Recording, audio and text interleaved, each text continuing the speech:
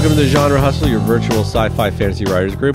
I'm Anton. I'm Jane. I'm Chris. I'm Chelsea. And I'm AP. And today, Chelsea, we are talking about Act 3. This is, as we've been talking about the last 3 seasons. How long have we been doing this? 2 seasons. 2 seasons. This is season 3. Season 3, like I said, we've been talking about structure. So we started way back in the olden days, opening first sentences, first act. We were recording our Inciting podcast incident. to tape. That's right, exactly. These were originally chiseled into stone tablets. And so now we've come all the way down to the third act and what it means. Yeah, here we are. And here we are. So I'm going to give it all over to you since you are our third act expert. Oh, God. I mean, yay! It's going to be great. So I was, I think I've said this before. Your guys' Break Into 2 episode before I joined is still one of my favorites. Genius. Like it's great. It was a high watermark. Yeah. So I think we're going to kind of approach Act 3 in the same way. We are going to have separate episodes or maybe episode, depending on content, for climax and resolution. So what we're going to focus on is Break Into 3. And in a lot of ways, Break Into 3 is going to reflect or contain some of the same elements as Break Into 2. There's a setting shift, probably. There's a clarification of adversaries and allies, probably. Evolution of your protagonist's goal. And then a renewal of energy or a transformation of the protagonist. Or ideally, all of those things. So let's talk about when the Break Into 3 happens. When I can't write anymore. No, all right, Jane. I'm serious. This is my biggest bugaboo. I'm so glad we're doing this because, Chelsea, I need help. Because I can write Act 1 and 2. Those are great. They're fun. They're full of ideas. And then I get to, oh crap, now I need to resolve all these plot lines, make all the subplots pay off, and that's where I get stuck the most. So help. We're here for you. We're here to help. We're going to help you. So a lot of resources like Blake Snyder, who will put Break Into 3 or choosing Act 3 right after the Dark Night of the Soul. So what's that? yeah, what is that? Well, according to Blake Snyder, And this is from his book. it's Save the Cat. point. Yeah, this is I'm going to read from his book, which I've done for our other structural episodes. It's the point, as the name suggests, that is the darkness right before the dawn. It is the point just before the hero reaches way deep down and pulls out that last best idea that will save himself and everyone around him. Or her, Blake Snyder. But at the moment, that idea is nowhere in sight. So it's the lowest ebb, the lowest point, really. So, what's an example of that in a story? So I think one of the examples that we've used early on was Star Wars, which I know is not a book, obviously, but it's a good structure. But it's good to talk structurally about speaking, structure. and I think it's very relevant. So in this case, using the Blake Snyder references, the Dark Night of the Soul is for Luke. It's when Obi-Wan Kenobi gets killed at the Death Star. So now they're fleeing. They have to run into the Millennium Falcon. They have to flee the Death Star, and now Luke has to take up the mantle, and that is the break into Act 3, because now Luke has to become the hero that he was always going to become. So his want becomes his need. He now has to take on this thing, and the third act is the rebels attacking the Death Star. Right, they have a new plan, There's a new plan of action, plan. which is, all right, we have these plans, we're going to take this desperate attempt to blow it up. Yeah, this one last gamble, this one, this Hail Mary, if you will, to go and do this one desperate act. With, again, Luke in the lead of it. So before, he's been very much sort of kind of following or part of the action, but not the leader that he was or is now. Or will become. Yeah, and then the other thing that we get is a narrowing of the antagonistic forces because the Death Star comes to them. And also Darth Vader personally gets into the his TIE fighter. TIE fighter and comes after him. And it's kind of all the things that you were talking about, Chelsea, in terms of the setting shifts. So now we're in space fighting. Before, we were always in a place. And the adversaries and the allies are all coalesced, and we know who, like you said, Darth Vader comes out personally. Yeah, because like up until that moment, Luke and Darth Vader, the titular hero and antagonist, have no contact throughout the rest of the movie. This is kind of their first meeting. And so I think just kind of going kind of back into the structure a little bit, the thing that we've always talked about in terms of structure is this idea of the promise. And so we talked about it early on, is you have to set up the promise. And so now when you get into the third act, you're now delivering on that. So I've been reading your book forever now because I'm so into it. And now I want you to do all those things that you set up in the first act. Yeah, I want so you to this is where, the theme is going to pay off. So it's Luke's relationship with the Force, Luke's relationship with his mentor, and now the final conflict is going to pay off. It's Luke versus the Empire, the Rebels versus the Empire, Luke versus Darth Vader. And he uses what he learned from the B story stuff to actually do the act. Yeah, so and the B story with Han pays off because he comes back and saves the day. So it's like all these character arcs are coalescing into one moment. So kind of to your thing, Jane, when you're talking about like why it's the hardest thing, I actually agree with you. Like it's very hard to pull together. I'm not alone. Yeah, it helps to know that. Thank you. Because I know for me personally, the first book that I wrote for NaNoWriMo, which was 200,000 words, a chunk. Yes. But I was very clear about where I was going in the third act. So kind of, sort of the Chelsea in me knew where the last great battle was going to be, and I knew who was going to be in there.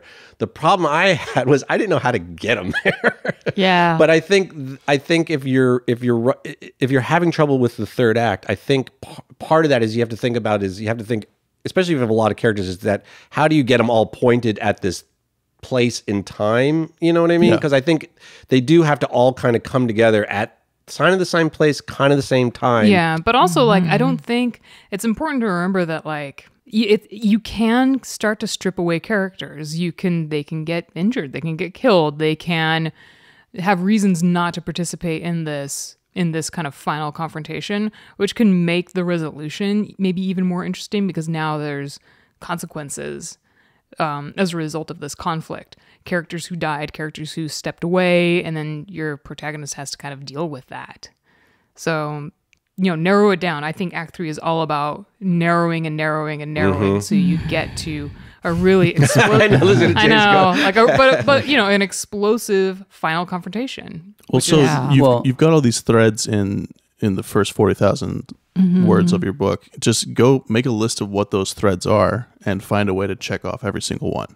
Be like, okay. It sounds so logical. I know. It sounds when so you easy. say it, it sounds so logical. Build a spreadsheet, Jane. Methodical. That's right. Get a whiteboard. For me, I think the thing that's diabolical about the third act is most important and most challenging is tying the themes in at the end in a way that's satisfying. Well, but here's maybe your opportunity to do that, and it's called, or Martha Alderson calls it, the threshold after the crisis.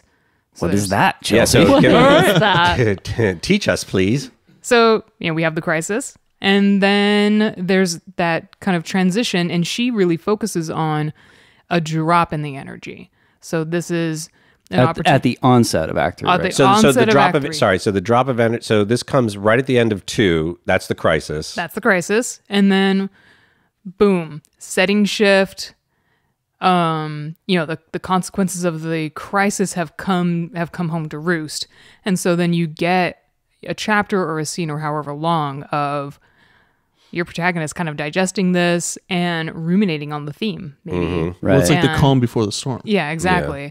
But this is your opportunity to dig into backstory even. Like Gideon the Ninth does this really, really well. No spoilers. No spoilers, but her transition into Act 3 is breathtaking. And she narrows Gideon's motivations down to this one relationship, and these two characters just come together beautifully, and then the rest of the book is entirely driven by these two.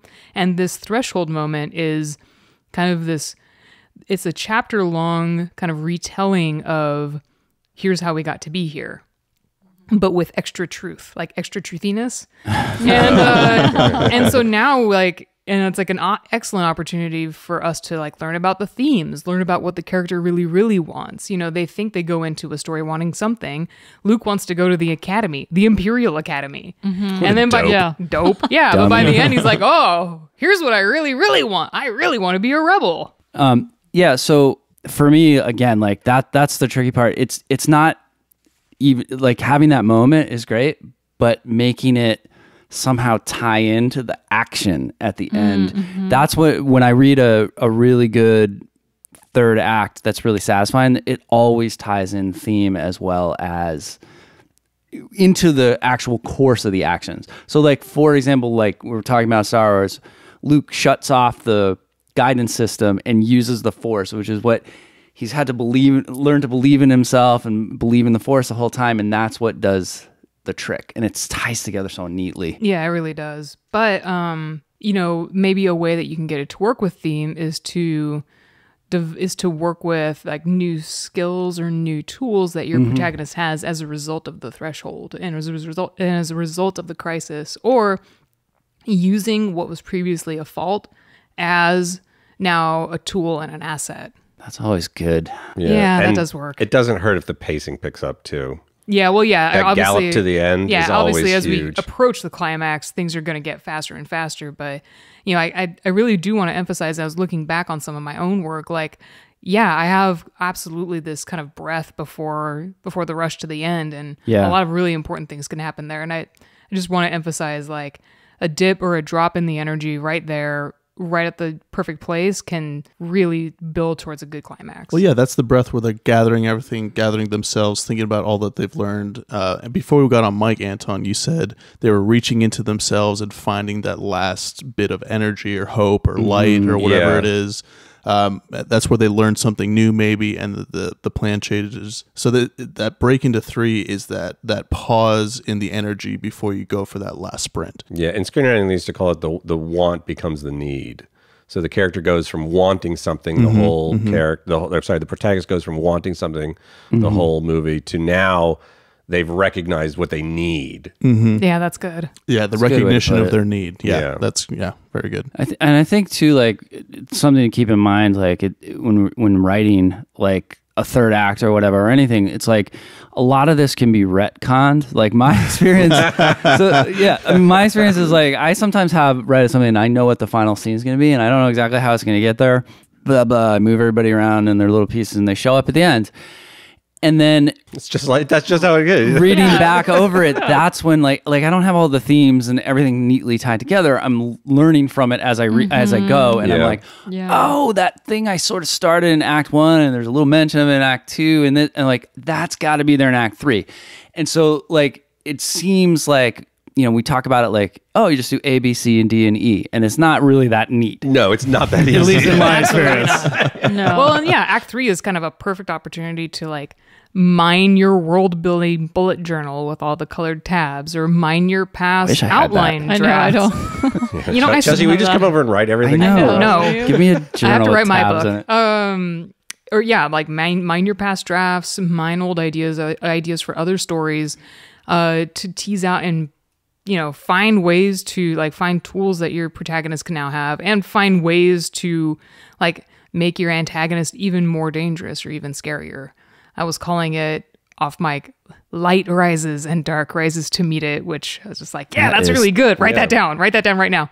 But like, coming out of that crisis and coming out of the threshold, like your protagonist should be pumped, hopefully, pumped as they're going into this final conflict. And your antagonist is probably going to be pretty pumped too. Yeah, because the idea is that the antagonist can still win here. Yeah. Well, if you're doing it well, it should look like the antagonist will almost assuredly win. Yeah, exactly. That's even better, yes. You want to make it look like almost, all is lost is the name of the point that Blake Snyder says. So it's got to look like there's no way Luke can beat Darth Vader. There's no way. It's all like everything's, and then that one thing. Let's keep in mind when talking about this too. Like I know Bear's, we don't necessarily have to say this, but like it doesn't have to be like a big battle at the end. We're talking protagonist and antagonist. We tend to talk in these like sort of grandiose kind of Yeah, I mean, like in my book, it's basically the main character coming face to face with a computer generated version of his estranged wife. Yeah, and that's the antagonist. It's not, they don't battle. You know what I'm saying? But like, No, but there's There's a a battle mental of battle. wills. well, yeah, exactly. The drama is high. Yeah. The drama's Well, high. Yeah. And what you do very well is you boil it down to a singular confrontation. You've boiled it down to two entities. It's true. And that's what makes that climax good. Yeah, and we still don't think that the hero is going to win. I mean, Right. we're on pins and needles. That's why it works. Yeah, to go back to what you were saying, throughout Act 1 and Act 2, you put in these things about, I mean, not to spoil your book, but about his wife. Fine. And that's not really the antagonist throughout the Right. book. It's so you put in that theme, and then right at the end, that theme pays off. Cool. Perfect. Done. Well done. Done. Take that, Jane. Ouch. Wow. I'm just kidding. I'm not hurt. I know you're not. I mean, not more than usual. No more than I just feel like we beat up Anton so much. Somebody else Yeah, has to take a it's blow your once in a turn. while. I'm fine. It's your turn. That's good. I want to do a quick shout out to this book that I just finished reading to help me. It's called The Last 50 Pages, The Art and Craft of Unforgettable Endings, Who's it by? by James Scott Bell, Okay. who has written a ton of very readable craft books, and I find them really easy to digest. Like, he gets right to the point.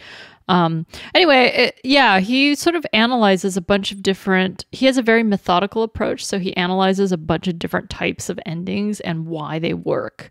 So it's more of a diagnostic analysis tool, I would say. You're saying all At the least right for things. me, right? And instead of like something for creative, generation, at Right. least I don't think of stories in that way. But once I've written something, I sometimes need tools to go back and understand why it's not working. Yeah. Yeah. Because So I there's feel the like creative this book is pass, good and then for there's that. the like structural pass, and Yeah. they got to come together. Yeah, they do, don't they? And it's hard too, because if you think about it, when you're writing the third act, you've already written so much of the book, and Oh God. and it's been so long since you've And written. you're so tired. Yeah, and you're so so tired. You're just like, what if everyone just dies? Yeah, exactly. You're I don't know. The end. Yeah. What if it could happen? So And Well, this is kind of a time when the path of the writer starts to mirror the path of the book. Like, wow. yeah, you gotta get Chelsea. you gotta get excited. And this is kind of what got me through Nano. Like, I had such a cool set piece battle in mind for Broken Blades. I was like, I know what's gonna happen. Like, the roof is gonna collapse, and there's gonna be water and magic, and it's gonna be great. And it got me through so much shit. Yeah, like Anton was saying in our care and feeding episode, like, store that little scene away and right to that. Like, eyes on the prize, right to the ending. So do you, Jane, when you write, do you have an ending in mind when you begin? No, but I have an end state. Like, I know what should have happened by the end. So Okay. I know where the protagonist is going to end up. I know where the antagonist is and some of the subplot characters. But like Anton said earlier, I don't know how they're going to get there. And I don't know what the battle looks like, whether it's a physical battle or to Or Chris's both. Or point, emotional, maybe yeah. it's not or both. Right. So yeah. writers2authors.com, and I've talked about them before, have the 7 plot point structure or whatever. Structure, yeah. And they have this kind of step-by-step guide essentially for outlining your novel, and they have you start with the resolution, and they do talk about like where the character ends up, where how does the world look, but they also do talk about that battle. So like thinking about that battle at the beginning, and then you are writing towards it, and yeah, the middle can get murky and we and won't all talk that. about the middle. But Jane doesn't have a problem with the middle, so you're good there. Well, but So- a lot of people will say that if you have a problem with the end, you need to look at the middle to fix it. Yeah, right? because you might actually be having too many loose threads. I know I do. Well, so that's what I was gonna say. So having read a lot of your writing at this point, I'm and like, sorry, Chris. no, I mean, Treat. Never It's- apologize. Yeah. been awesome. But like, so for one thing, you write a lot of short stories as well. You have a lot of ideas. Like, I'm constantly in awe at how many ideas you have. Like, I'm like, I have one good idea every 2 years, maybe. You've got like 20. You've got like 20 stories a year. But so one of the things that, especially in, you're calling it Snow and Ash now, the latest one. When I read the beta read, was just the breadth of the book. There were so many interwoven threads and so many themes, and I think like that might be like one of the things that's getting you at the end is you have too much to bring together. Yeah. And it may be a thing where like, I'm just spitballing to help to Yeah, please. come up with ideas.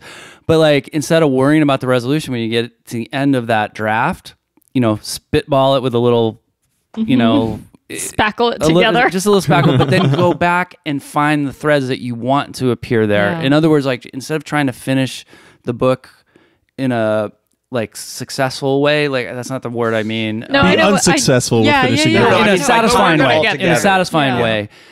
Maybe you just need to let all your ideas come out, and then you need to go back and sift through them and pull out the ones that are working, and then worry about the resolution. So maybe your resolution will come in a second draft or a third draft. I don't know. I'm just, I don't know. No. I think that's a great point. Thank you, Chris. Sure. There you go. Just solved your problem. Done. Episode done.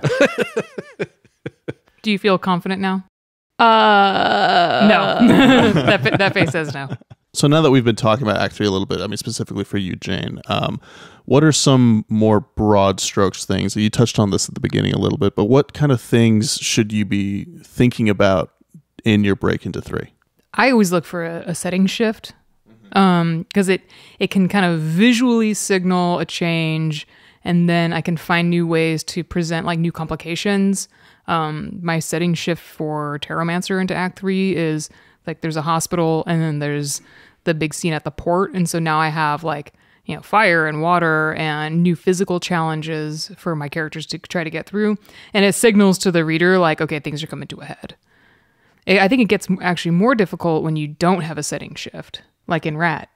I mean, there's a bit of a setting shift. But you are still kind of dealing with like the same city. It's the same city, story, but it is a siege story, and you go from the main walls in the city to the fort, and then from the fort into I think the it hall. works. It's like it's getting more smaller and and more. smaller. It's condensing. It's like a cone of pain. Yeah. It's like cone of pain. Things are like narrowing For the characters. I mean. Yeah. It's almost like things continue to narrow, continuing on the theme of the episode. But to that point it's about the progression. So you've moved. The characters are moving through the story, and so there's a physical movement of some kind. Meaning they've gone, and in the case of Rad, or even in the case of the Anomaly, the characters are going to this other kind of final place, or it needs to feel final one way or the other. Yeah, exactly. I just finished reading a really great book called Midnight Never Come by Marie Brennan, and there's a more subtle version of the setting shift. It's a setting we've seen before, but so it's a book set in Elizabethan England with a human man and a fae woman, and they end up sort of as unlikely allies working together. And humans are, when they go to the fae world, they get messed up. Like they're not. It never works out. And in the final act, the thing that kind of sort of signals what happens is that the mortal man is kidnapped and taken to the Onyx Court where the Fae live, and that's when we've seen it before, but only through the Fae eyes. Okay. And so now we see it from the man, the human. Ooh, and it's this really, you're like, oh crap. And also now his ally is deprived of an ally, and he's in danger. So, right, stakes. Yeah, right, because that's the other thing, right, is that the stakes go up higher. And I think that goes to the other earlier point that you were making, Chelsea, too, this idea of the clarification of adversaries and allies. So to your point, Jane, even though we've seen this setting before, we're now seeing it through, I don't know if we're seeing it through a different POV, but we're definitely so we're seeing it through a different POV. So now this character is seeing it from a different point of view, and now it's the same scene, but it's shifted. Yes, yeah, absolutely. This is where we get to see like who the bad guys really are, or what the antagonistic force really is. Very clarified. There's often a reveal, like often right before the break into Act 3, there's like a new reveal where the characters are like, "Oh crap, that's what's really going on." Yeah, right. Yeah. So like I wrote a short story, Indemnity, for Murder Park After Dark, Volume 2. In my day job, I manage contracts for an architecture firm, so I wrote about the scariest thing I could think about, a bad contract. And so like my break into 3 is the main character discovering that the haunting that she's experiencing is a result of a really bad contract. and so then the beginning of Act 3 is clarifying who the bad guy is, and it's the property manager. It always is. That jerk who always wrote a is. bad contract. And so now like the setting changes because like the fire and the spectral smoke and stuff isn't scary to the protagonist anymore. She's like, I know who's responsible for this. I don't give a shit. And it like the setting shifts because now it's there to scare the antagonist. It's not there to scare the protagonist anymore. And that brings up a good point, because I think some of what I was thinking about with the break into 3 is that isn't that kind of where like the twist is? That's like where like the turn, maybe like the betrayal is there. Like you have an ally who turns into an antagonist or like something like that. Yeah. So that's, like a good betrayal is a great tool because now the antagonistic force is shifting. You lost an ally. Yeah. The antagonist is even more dangerous than you thought. And the now world they know looks all different. about you. Yeah, and the world looks. I think that's there you go. So there's often like a perspective shift as well. Maybe for not sure. literally, but like the protagonist understands new things about the world. For sure, Yeah. 100%. This all sounds great. Yeah. And so See, Jane, it's all So much easy. fun. Easy. I'll say it again, Jane. The third act is tough. It's really tough. Like, especially you've written a gazillion words and you've so long, and now you're like, I just want this to end. I just want to bring it all together in a meaningful, exciting way. And it's really hard because you've set up all these roads, and it's like, where do they all lead now? And it's super important. In James Scott Bell's book, he quotes Mickey Spillane saying, "The first page sells this book. The last page sells your next book." No Mickey pressure. Spillane would know. That's awesome. Yeah, I often worry about that with all the books I've sold. Yeah. So I mean, Someday. maybe that's an interesting point to talk about. The last page or the resolution, where what are the consequences of everything that's just happened? What are the unintended consequences of everything that's just happened? Yeah, I mean, we're going to Who have died? episodes Yeah, we're gonna on talk about the climax and climax. resolution, but those are definitely things to have in mind as you're writing. Well, first of all, the entire book, but specifically the break into 3. Definitely have those in mind. Anton, you said something earlier about you're exhausted. You've written a trillion words at this time, and there's a ton of drafts and all these loose threads. And where is this road leading you? This road is leading you to just like in the Anomaly, a one-to-one conflict. So if you're not sure how to get into your Act 3.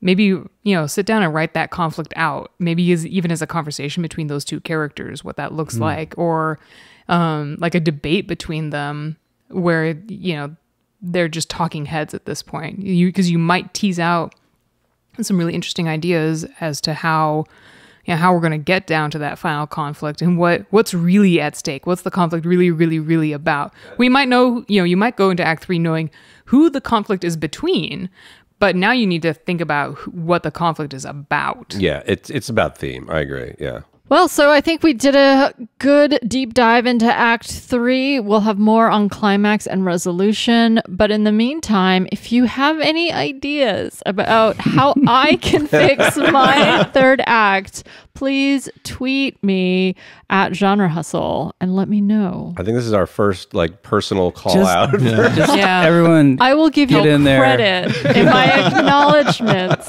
Help Jane. This is your big chance to help Jane with her third act. Thank you.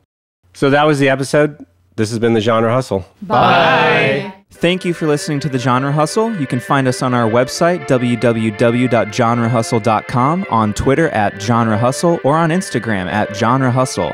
Our podcast is available on all major streaming platforms, including YouTube. Be sure to like, subscribe, and send any feedback or suggestions our way. See you next time.